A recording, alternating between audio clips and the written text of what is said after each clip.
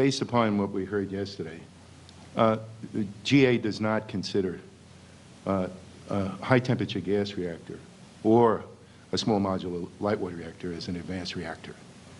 Those are reactors that can be built. And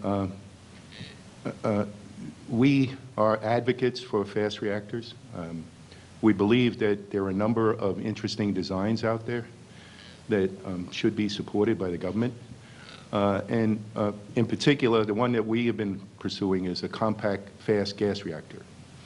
And we set out to solve a number of problems, some of which were alluded to yesterday. The problems that I saw yesterday, although there was one that wasn't discussed, is safety,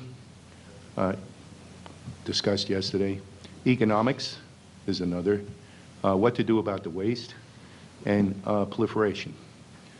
We believe that nuclear energy faces all these issues all at the same time, and therefore, if we're going to pursue something, we should pursue something that addresses those issues. So in the case of safety, which is intimately tied with economics, there's the public health issue, but there's also the issue of a risk to the investment. And therefore, safety is of ultimate importance to pursuing any reactor. And as some people know, high-temperature gas reactors are, at least the thermal ones, are inherently safe. The one that we've been pursuing can be made walk-away safe, which means if you lose power and you lose coolant, you can have a reactor that will remain safe in the sense of no meltdown. And we've done the calculations to verify this.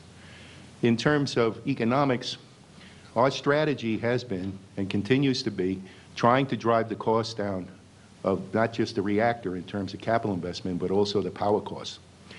And we believe that if we're on a trajectory to do that, when natural gas increases in value, we will intercept it sooner than we can now. The reactor that we've been designing is a compact fast reactor, as I said. If I want to give you a measure of its size, it's a 240 megawatt electric reactor. It's equivalent in power output to 2 M-powers. However, its size is equal to 1. So that tells you that the amount of material that goes into this reactor is far less than other reactors. It has a high power density.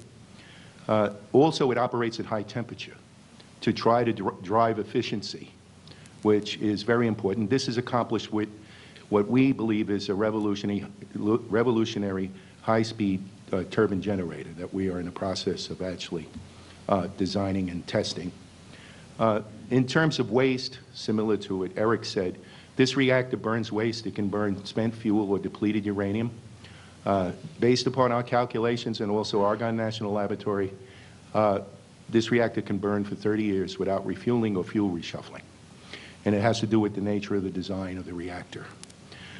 There's some very important research issues associated with that, which we're currently pursuing, mainly having to do with materials and also the nature of the fuel in the reactor. In terms of proliferation, this reactor is such that after 30 years, you can reuse the discharge without conventional reprocessing, no aqueous reprocessing. So the byproduct of this reactor, the waste stream for this reactor, is fission products, and that's it. They have no proliferation value whatsoever.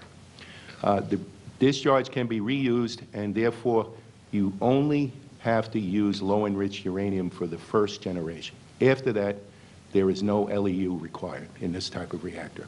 You just take the discharge, put it in, and put in the balance of spent fuel into the reactor.